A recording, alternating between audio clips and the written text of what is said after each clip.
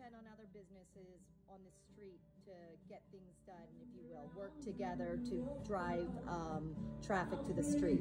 So as like a collective, we have Wayne Business Association, where all the owners in the area kind of meet to see how we can get people to come to Wayne, because the famous saying in Wayne is rising tides lift all ships, and if we have people coming, all of us will be successful. So we try to really work together to find the best way to have people come to the neighborhood and experience what, you know, Wayne Ave and Wayne as a whole has to offer, with Fall Fest every year, the Wayne Music Fest, which I'm very disappointed we're going to have to postpone this year, but you know, so everybody can be safe. It's one of the most tight-knit communities I've ever worked in as far as restaurant groups go. You know, if we're short on something, I can ask to borrow something like you would your neighbor.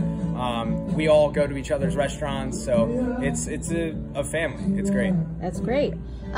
Since you've been here in 2 years, has Wayne changed at all? Yes, completely.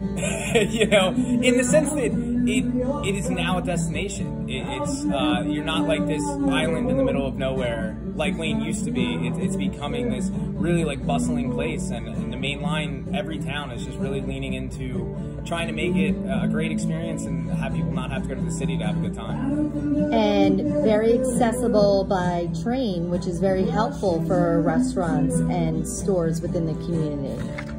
That's great. Well, Wayne third graders, we hope you learned a little bit about 118 North, and we hope you enjoy your virtual tour after this.